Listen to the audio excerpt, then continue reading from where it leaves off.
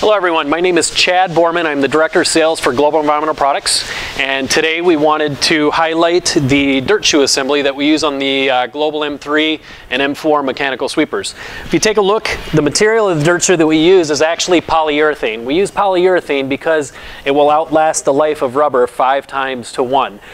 We avoid any kind of a steel insert or carbide insert in that dirt shoe just simply because it provides the flex that we need.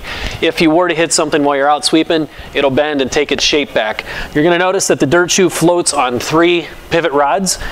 Those pivot rods are actually attached to a grease bushing that allow it to float with the contour of the road. Polyurethane will last longer than anything else that we've seen out there. Our confidence level is to the point that we provide a 1,000 hour wear guarantee on our OEM dirt shoes. Thank you very much.